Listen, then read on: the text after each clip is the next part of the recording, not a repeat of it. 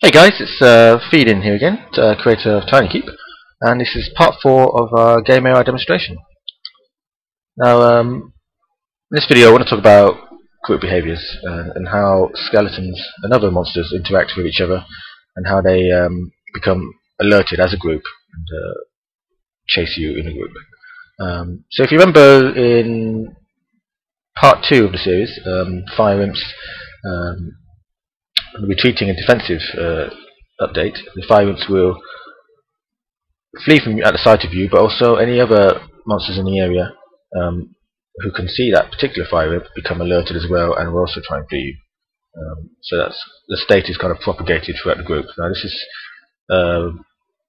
like to explain exactly how in detail this works.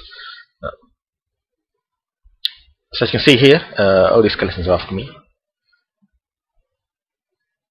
Now obviously, as I mentioned in the roaming and chasing behaviours, if the skeleton has you in line of sight, it becomes alerted, becomes alert mode, and then from that point forward, all the skeleton needs to do is chase after you or the smell trail that you leave behind, and if it can do neither of those things, then it will try and trace the last known location that it's seen you before.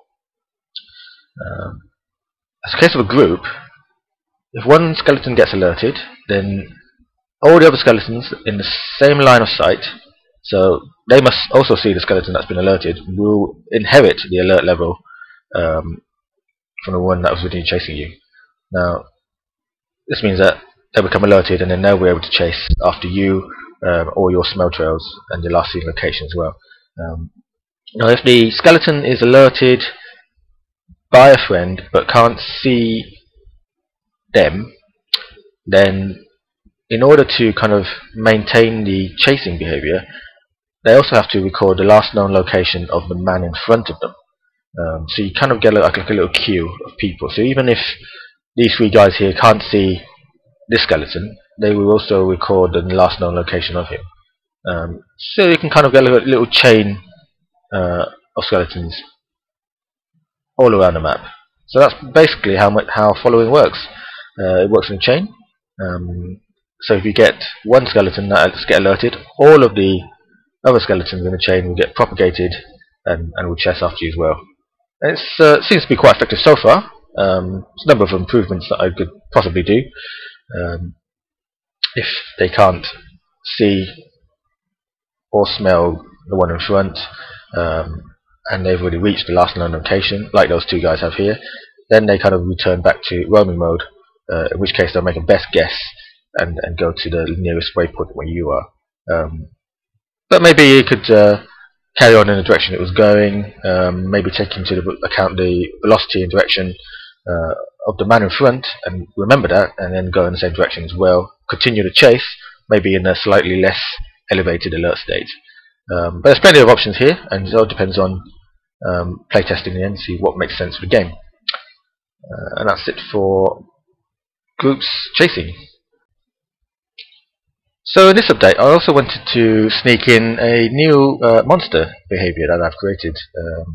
I've been working on for a while now, and that's the skeleton archer. So instead of like a normal skeleton who's normally very aggressive, will attack at the sight of you and will chase you all around the map until it reaches you and then attacks.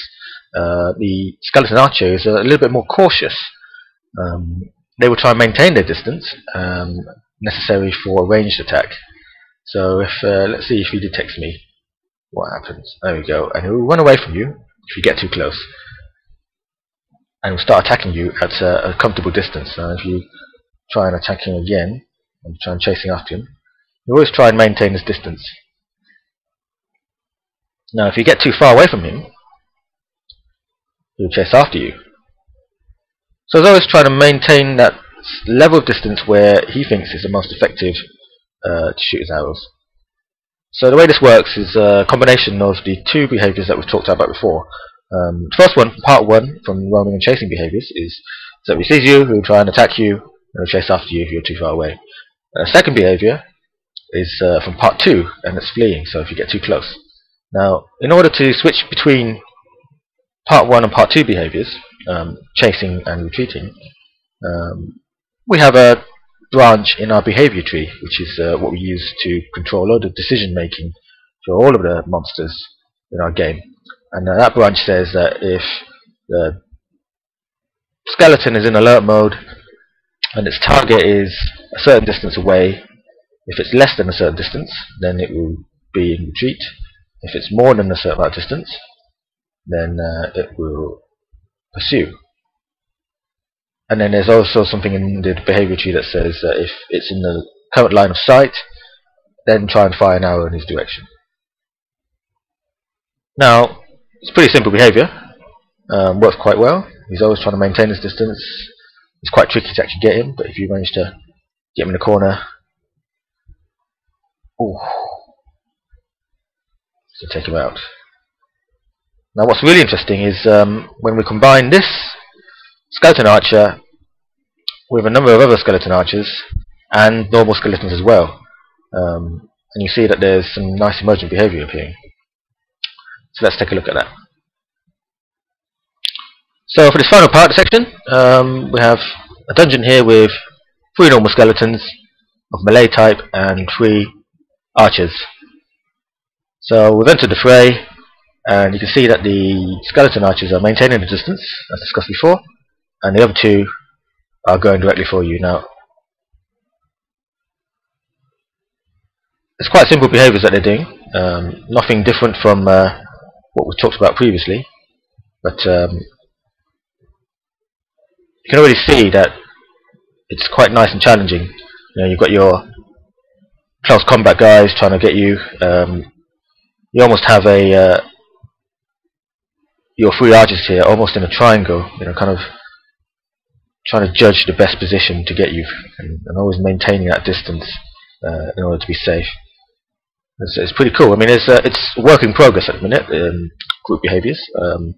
We'd like to add a lot more kind of collaborative nature to it. So, you know, if you find a skeleton that's on its own, then it would run away and try and lure you into a false sense of security, and hopefully into a group of more baddies and some more intelligent stuff like that. But already you can see that it's proving quite challenging to just to get to the archers and make sure you're defending yourself against these guys, and it almost looks like you're kind of working together, and that's what emergent behaviour is all about. It's less about complicated scripted stuff, more about using really simple rules, modular behaviours, assembling them all into a behaviour tree, and then combining them with more and more monsters, and seeing the kind of patterns that it produces.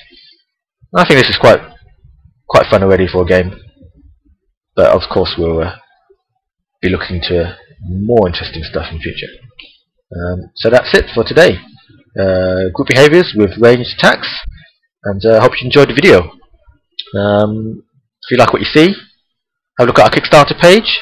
We've got, at the time of writing, about 2 days left now of our funding.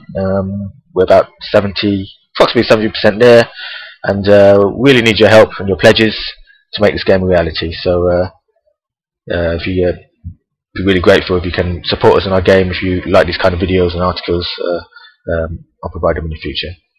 So thanks very much, and see you soon for part 5.